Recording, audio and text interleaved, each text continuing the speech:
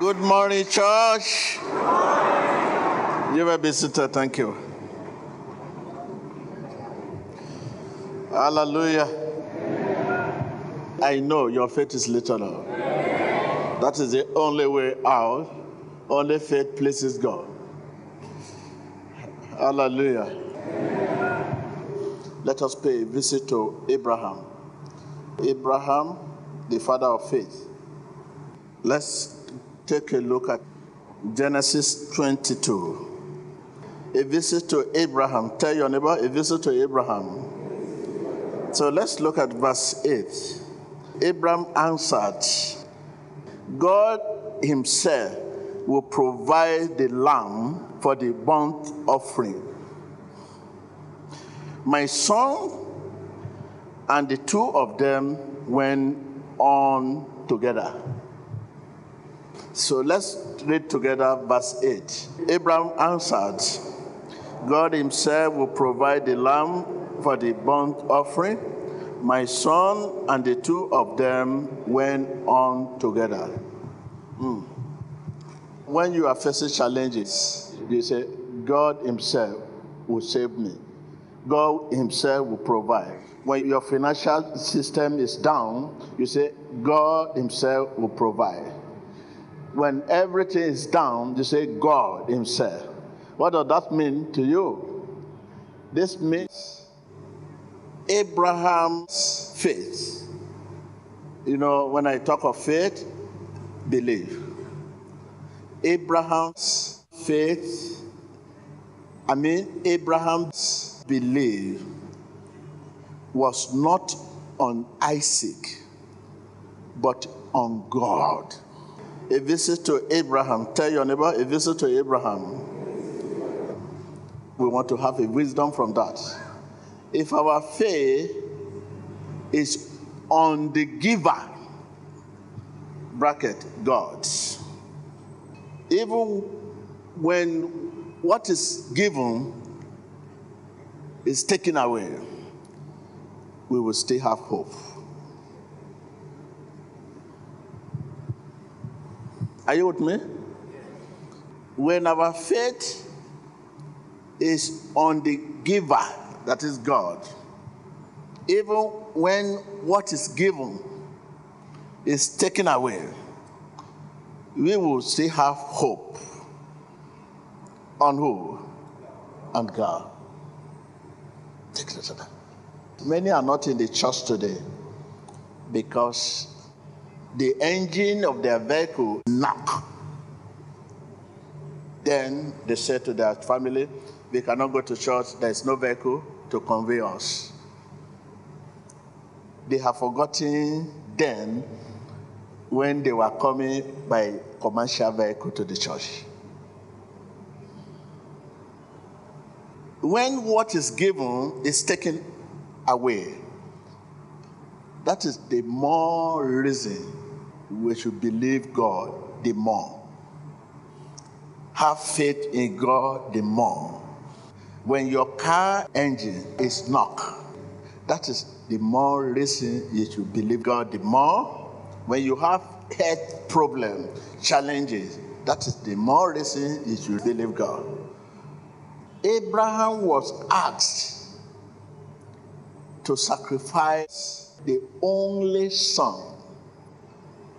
Assume he had faith on his only son. He would not have courage to obey God's instruction. Assume Abraham had faith on his only son, he would not have courage to obey God's instruction. Satan wants you to curse God. Satan wants you to live outside the truth, where your light is coming from, while you are in pain. Why under temptation? Why under affliction? He wants you to live outside the truth where your light is coming from. Those who bless God in their trial prove their sonship. Those who bless God in pain prove their sonship. Those who bless God while under temptation, tribulation, affliction, prove their sonship. Tell your neighbor, keep your focus. Keep your focus. You must keep your focus because of the purpose of life. The purpose of life is why things are going good and going bad. Life must balance. If life is not this way and that way, it's not balanced. Life balance when one laugh a while and frank. There's time to laugh, time to cry, time to rejoice, time to sad. Keep your focus. If your faith is on your possession, your belief is on your possession, you will continue to be a friend of Satan. If your faith, your belief is on your possession, every minute, every time, you will continue to be tempted from one temptation to other. When Satan knows you like your possession more than the giver, you will not have a second to rest. 24/7, from one temptation to another. When your car is good today, your children will be sick tomorrow. When your children is fine today, your car will be bad tomorrow. When your business is going well today, you will have many funerals.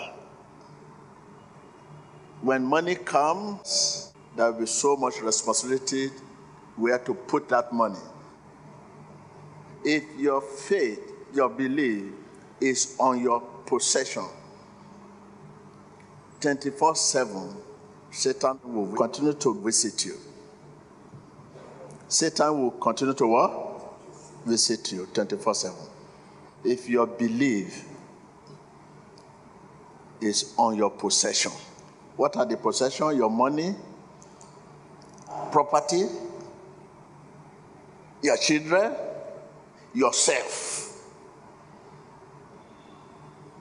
Everything apart from God are your possessions. Your health, your money, your property, your fame, your name, your everything.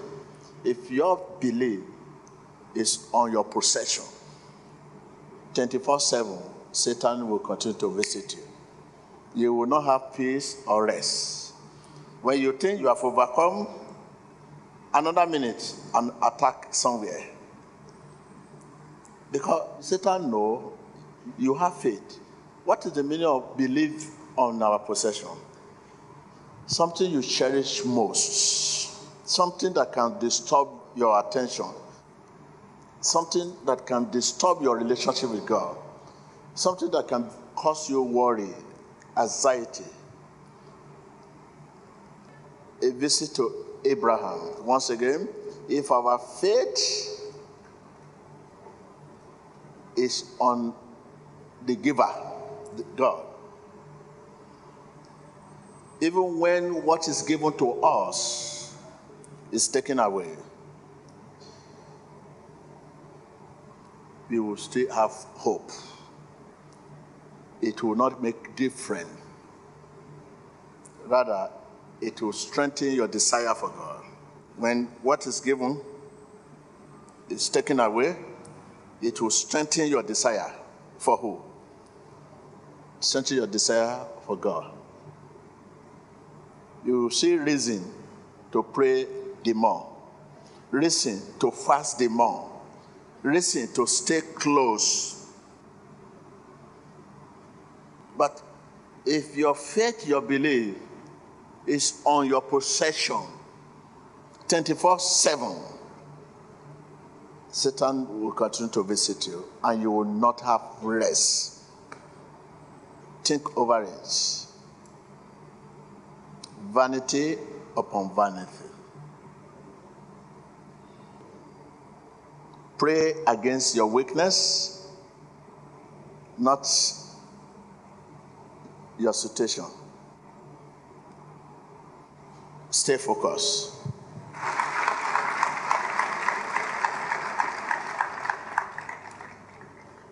Hallelujah.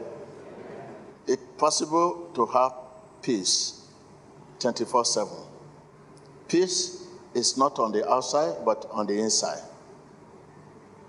I'm not talking of peace on the outside. Because you judge Christian today by the peace on the outside, not on the inside. When the goings are good and the business is going well, and everything is booming, you want to meet your neighbor. Which church are you attending? I want to follow you there. Because you see things going well. You want to follow him.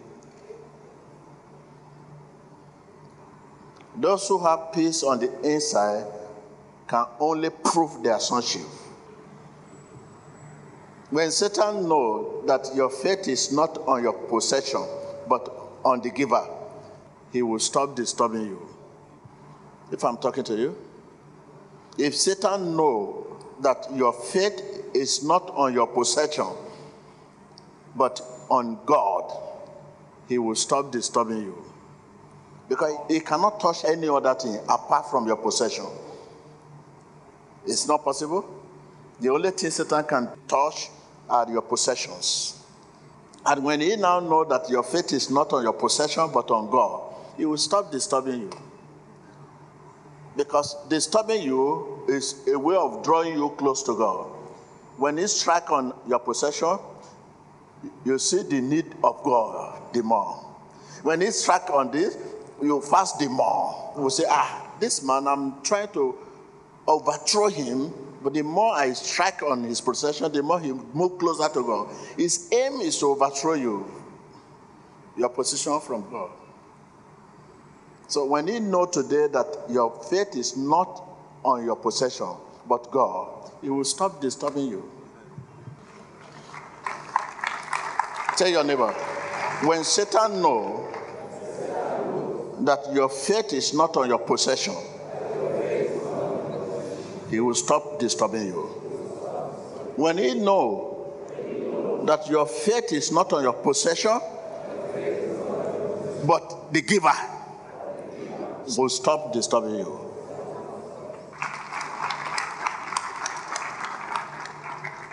When he hits your possession, you get disturbed. You begin to curse God. Why? I serve you now. Why my business is falling? People outside there will be mocking me. They will ask me which God I'm serving. Why all this has happened? When you want to pray, you begin to say, God, restore my business. Restore my business. Every good thing God has been doing for you, you forget about it. You forget about everything, the goodness of God right from your back. Even when you are embryo, you forget about anything about God. Restore my business. Restore my business. Restore my business. And imagine you said that to your father.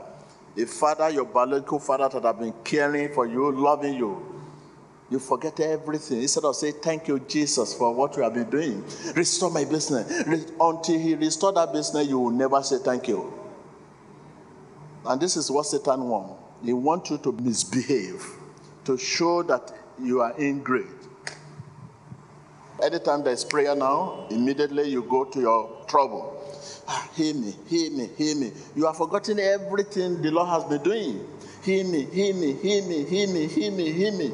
To say thank you, no way, until he hear you. These are possession we are talking about. When Satan knows that your faith is not on your possession, but the giver of that possession, he will stop disturbing you. The reason why he disturbs you is to take you away from God. I don't judge people by possession. When you say this man is very rich, he has everything, I will listen to you. I don't judge people. I judge people by the peace of heart.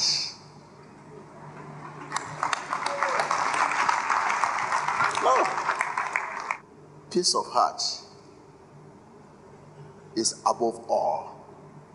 Tell your neighbor, peace of heart is above all.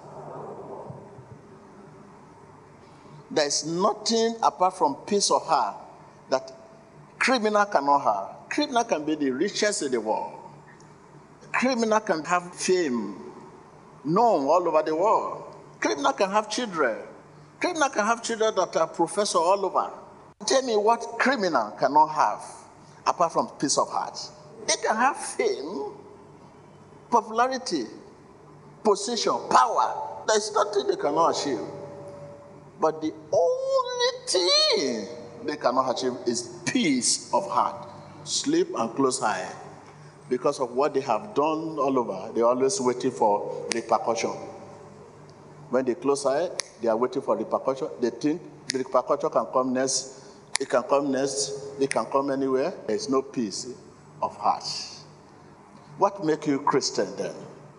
When the Bible says a man can be poor, yet be a friend of God. When the Bible says a man can be sick in the body, yet be a friend of God. Think about that. A man can be poor, yet be a friend of God, a candidate of heaven. The generation we have today, these are the message you need. Because the way you run scatter trying to compare yourself to others, anytime you have competition, you begin to say, I serve a living God. The other man is not serving a living God. Okay? I know my God will get it. At the end of the day, if you did not get that contract, and the one serving Satan got this contract, you begin to curse your God. How can you put your God to test? Ask your neighbor, how can you put your God into test? It is we that God put into test, not we put him to test. We don't put God to test. We don't ask God to come and sit for examination. And you now be the marker. As if you are the God and God is subject. And at the end of the day, you mark God that is failed. God has failed you. Is that not the meaning? When you could not get the contract, God has failed. Why should we? Why should we put God to test? You are sick. Say, my God must heal me. I fasted. Yes, I serve a living God. You are putting him to test. Do you know what it means? I'll give him a time. Today, if I did not get what I need, I think I'll have to do something about it. This is why you cannot get what you are looking for. The purpose of life is good time and hard time alike. That is the purpose of life. Life is not one-sided. When goings are good and when goings are hard, this is life for you. When the goings are good and the goings are what? Are hard. That hard times serve a purpose to test your faith. Your faith must be tested. And if your faith is not tested, you cannot be promoted.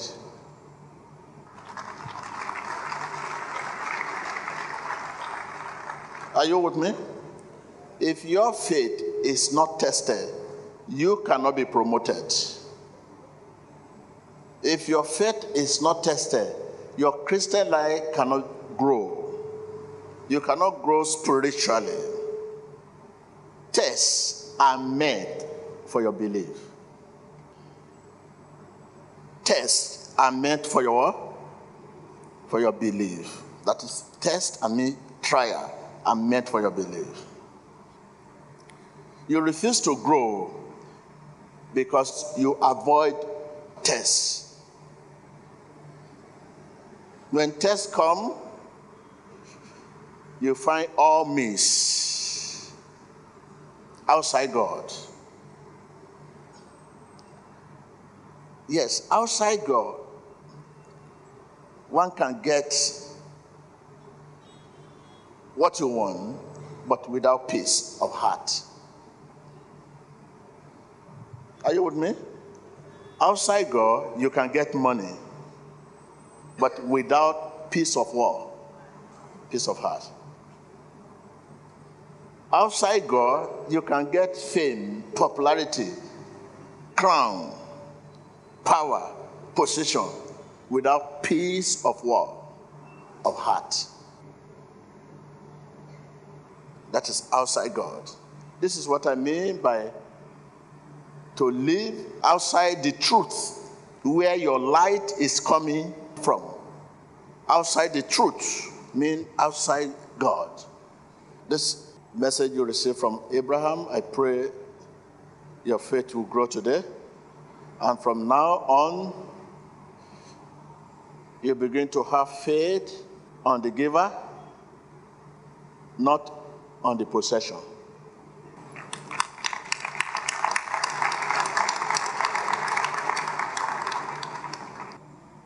Can't you hear what God said to Satan when he said there is a man called Job? What make him righteous? Will you allow me to go and destroy him? Well, you can tamper with everything, but his heart. Tamper with everything, but his heart. Don't go there. Everything, even including the children. Everything, including property, everything. But destroy. So this is what I'm talking about.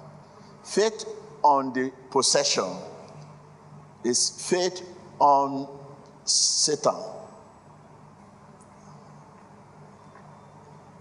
Faith on the possession is Satan's word, trap. Many people may not understand the word faith on possession. Meaning, when you begin to worship that possession, and that possession seems to take your time, your quality time, your precious time, your dear time off God. That is faith on your possession. To take time off God, the quality time, dearest time, the time you cherish, take it off God. Off God. Many of us, we travel all over the world just for business. Remember how many times you really have time to be in one accord with God. That is the question. As a man of God, I know the heart of everyone here. If you receive a call as you are sitting down, that something you have been expecting for so long has been released, you should move immediately under 30 minutes to get it. You abandon this church. Can you say faith on possession? You abandon the church, you go. And remember, you are here today because you don't have so much press issue to attend to. You are here today because you don't have an important engagement or important issue. Very, very dear and very, very important issue to attend to. That is why you come to church. Huh? Yes, sir. Yes, sir.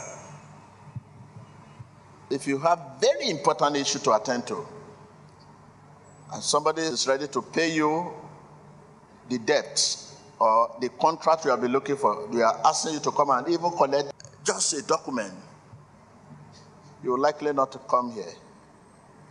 Can you say the world today have faith on the possession, not the giver of that possession. That is why the world is upside down. Our Christian life is rubbish. Who is serving God? We are serving possession. Tell your neighbor, who is serving God? You are serving possession. Tell your neighbor, who is serving God? You are serving possession. Serving possession. Look at your seat. How many presidents are here with you? How many governors are here with you? How many ministers are here with you? Now, and the same God that put them there, when they were nobody, they were asking God, praying, but when they get there, their time is so dear to spend with people. House of God has now become insecure for them. That is possession. We are serving possession, no longer serving God. People are no longer serving God. People are no longer serving the giver of possession, but people are serving possession. This is the cause of problem today. And Satan knows that we are serving possession, and he keep hit our possession. Hit our possession. Look at what God said to Satan. When he came to God, he said, look, this your boy, this man they say is a righteous man, is a nice man. Will you allow me? And the Lord said, you can strike anything but his heart. Strike his possession, but his heart, I will never. So, if you have faith in possession, he has access to your possession. But if you have faith in giver of possession, he has no access to your possession.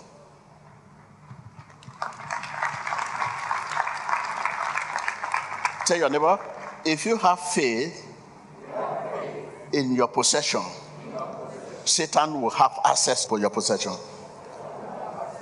But if you have faith on the giver of possession, Satan cannot have access to your possession.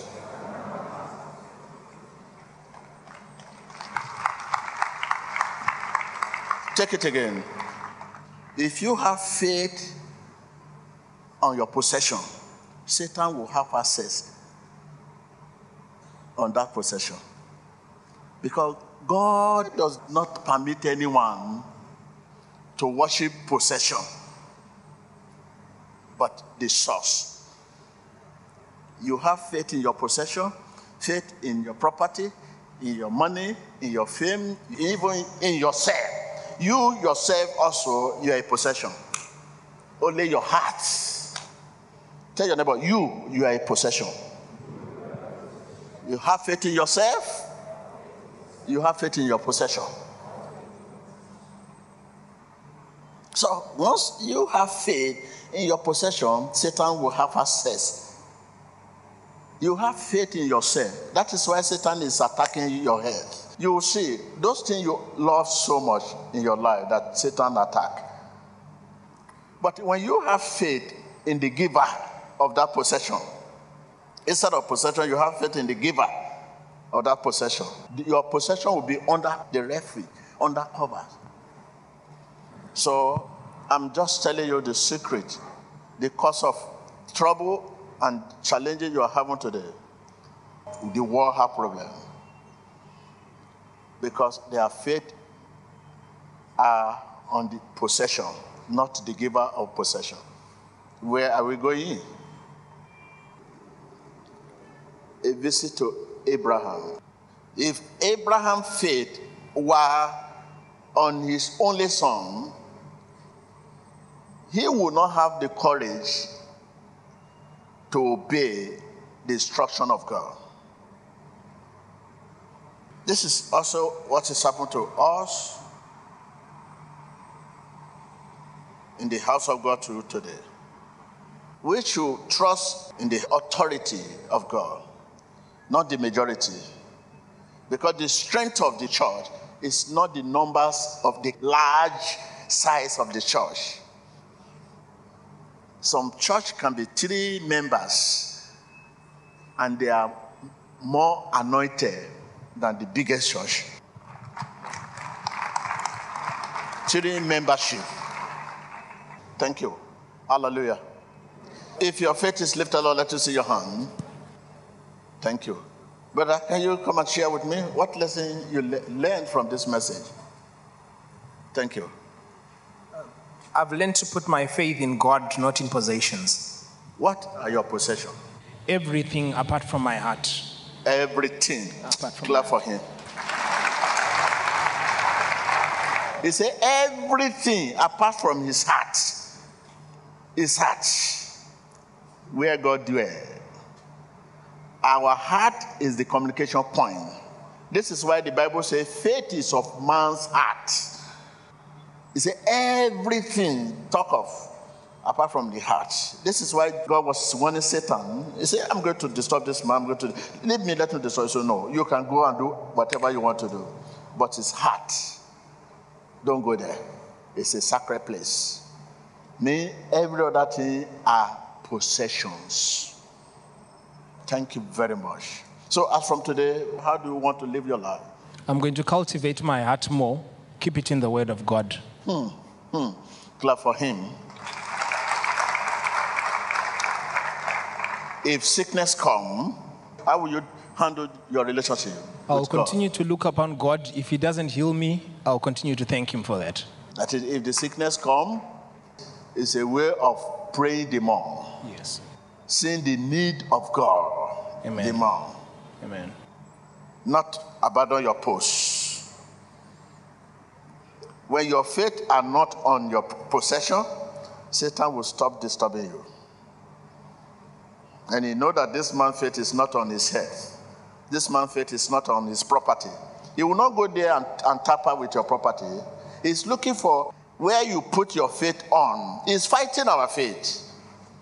He's fighting our faith. He will look at where does this man put his faith? Okay, his bank account. He will go there and strike. And because your faith is there, there's no protection for that bank account.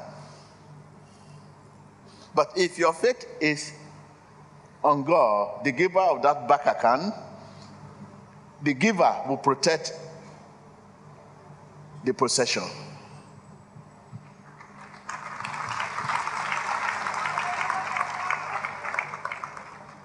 So we expose our possession. Our possession are unsecure because we put our faith on it.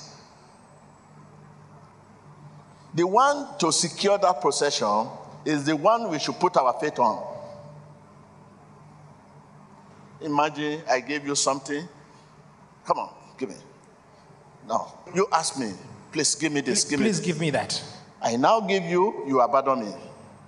You are now worshiping the thing you asked me to give you. What do you think I will feel? You will feel I was chasing you because of something that you had. Bring it again. Bring two. Bring two.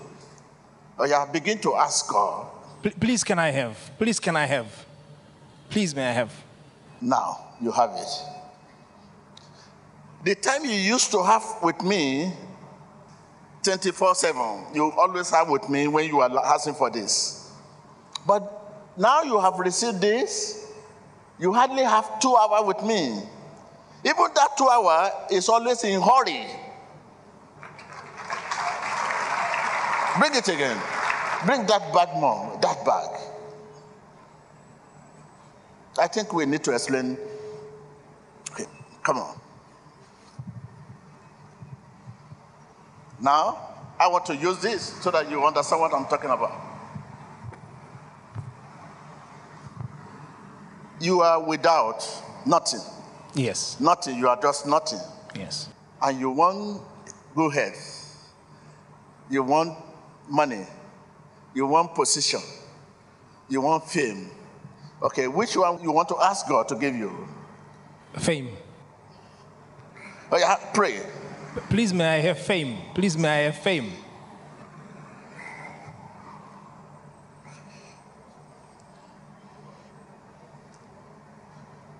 Now, he doesn't need me anymore. What he needs is fame, Abi. Now, he doesn't need me until maybe he needs good health now. That is when he will call on me. Now he needs good health now. Instead of continue to remember what I have given him, anytime he wants to pray for good health, he has to remember, thank you for what you have done for me, for giving me fame. But he has forgotten about the fame. He needs good health. Oh, yeah, good health. Give me good health. In the name of Jesus, give me good health. See, what I have given him, he has forgotten about it. He's asking for good health. He's asking for good health. He has forgotten altogether about fame. It's like the blessing keep taking our time off God. Off. This fame now, you begin so popular, many people depend on you. You have vehicle, you have trailer. All these are possession. We seem to have faith on the possession and forget the giver. The giver. That put our possession unsecure. Because the one to secure that possession is the one you have neglect. You have failed to put your faith on.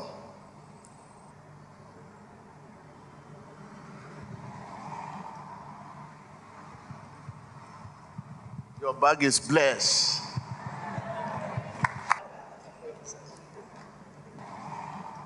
I want to believe that you quite understand the demonstration. You have seen your wrong. If you have seen your wrong, raise up your hand. You know you are wrong, raise up your hand. Say, I'm wrong. Oh Lord, help me. You have seen you are wrong now. Say, we are wrong. We are wrong. I want to live here. Thank you.